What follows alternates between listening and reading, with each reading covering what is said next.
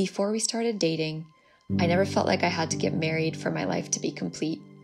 But absurdly early in our relationship, I knew I had to marry you. I have known you for over 15 years, and I still cannot believe that you exist in this world. You are an impossible combination of incredible traits, packaged into one human. You are intelligent, handsome, strong, capable, competitive, and charming, but humble, self-reflective, empathetic, thoughtful, and caring. Lauren, my love, I have lost track of how many times I have started to write you the text message, I love you, only to mistype, I live you. At first, this was a slightly irritating reminder of my millennial shortcomings, but I've come to realize it's hardly a typo at all. In fact, to borrow from another, I wasn't aware that words could hold so much. I didn't know a sentence could be so full. You challenge and help me to be a better person, to compost, to rekindle friendships I have neglected, and not to look away from social injustice just because I'm worn out. You make every one of my days better. You are inextricably part of everything that I do and that I am. Wrapped in each other on the couch for our Saturday morning pastries and reading. Away for weeks on a mission, hearing you in each song I play. Going for a long bike ride, finding myself singing a made-up song about you. Sharing the stick shift so we can hold hands while I drive. Together and apart, you are constant. I spent a few Saturday mornings combing through my collection of books, looking for words to help inspire these vows or passages for our ceremony. I didn't have much success. Half of the books on my bookshelf are about war, and the other half are not about war, but are somehow just as grim. I realized that books describing a love like ours do exist, but that I have refused them space on my bookshelf or in my mind, because I thought anything this good had to be a work of unrealistic fiction, and that to believe in such stories would mean having a skewed understanding of human beings and inviting disappointment. Instead, somehow I have ended up with you, the most wonderful person I could dream up, as my human, standing across this aisle from me.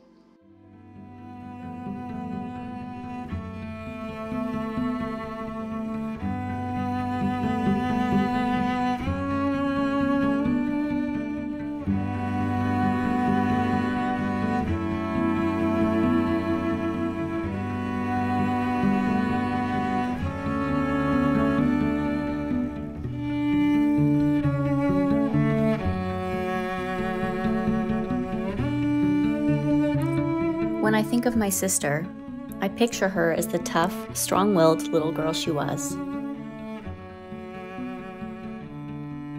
Megan told me a story about Michael as a college-aged adult.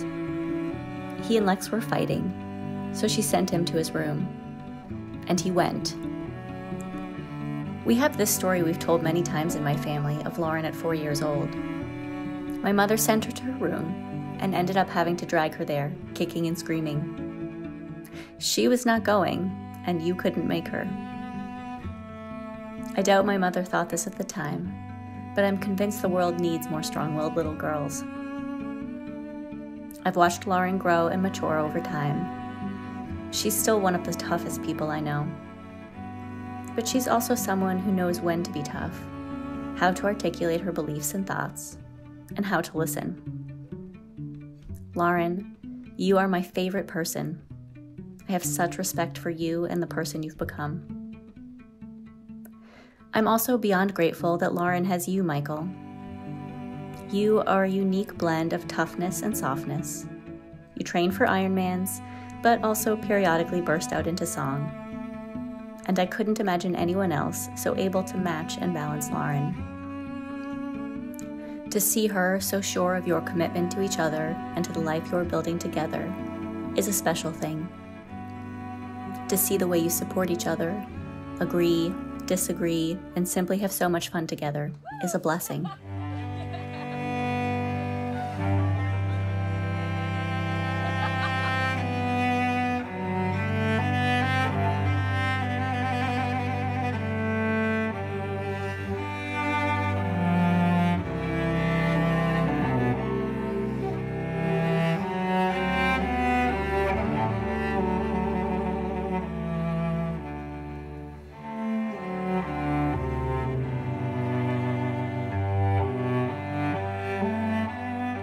In addition to being my big brother, Michael, or Moo as I call him, has always been one of my best friends.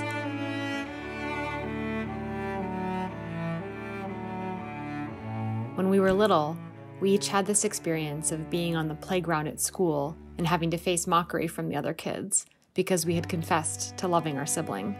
Neither of us recanted.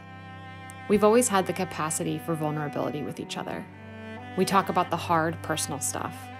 We feel comfortable crying around one another. Well, Michael feels comfortable crying anywhere, but I've had the honor of being someone he has turned to when wrestling with big emotional decisions. Moo, I remember a conversation we had before you started dating Lauren, but in which Lauren's name came up. We were talking about the people in our lives who we just laugh hysterically with, the people who bubble up our joy. At one point I said, maybe you should be with someone like that.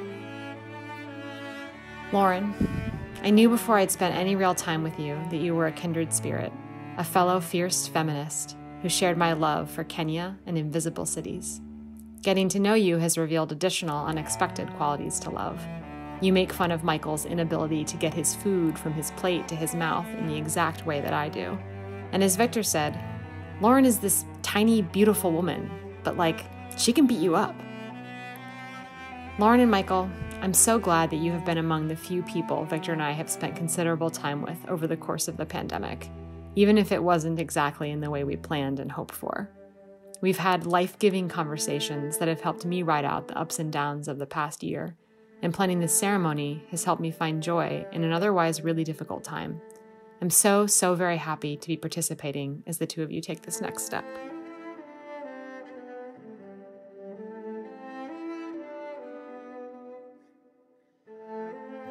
It's such a partnership that I sometimes feel like I lose track that there was a time before you and me. More accurately, you are woven into the emotional fabric of my memories, as though we have shared everything. I promise to continue sharing my dad jokes and puns and everything turned into a song, sharing dances with you in the kitchen and the car and the grocery store and any line we stand in, sharing incredible adventures because you are the best traveler and finder of hidden gems, sharing the room with you, even though you scream into the phone like an old person, sharing my heart and my head, my love, joy, sadness, insecurity, and keeping room in both for all of yours too, sharing sneaky hugs and the smell of that one spot on your neck, sharing that snug life, sharing turns being the rock when the other is adrift. So come, my love, we have oceans to sail. I love you. I live you. As incredible as your love is, and as much as you do look like a Disney prince in your navy dress uniform, I know that no love story is a fairy tale. I believe, as I know you do, that maintaining a relationship requires attention, compromise, and care. So I vow to recognize and celebrate the small and large successes with you in every day and spontaneously revel in the glory of our love at the best of times. At difficult times, I promise to carefully maintain our love, assuming the best of you rather than the worst, even when we disagree, seeing your good intentions and humanity. I will try to continuously grow as a person and as your partner, whether that means something as small as remembering not to leave my shoes lying around the house, or as large as controlling my temper when confronted. I promise to challenge you and help you achieve the goals you have set for yourself as an individual and for us as partners. I love you.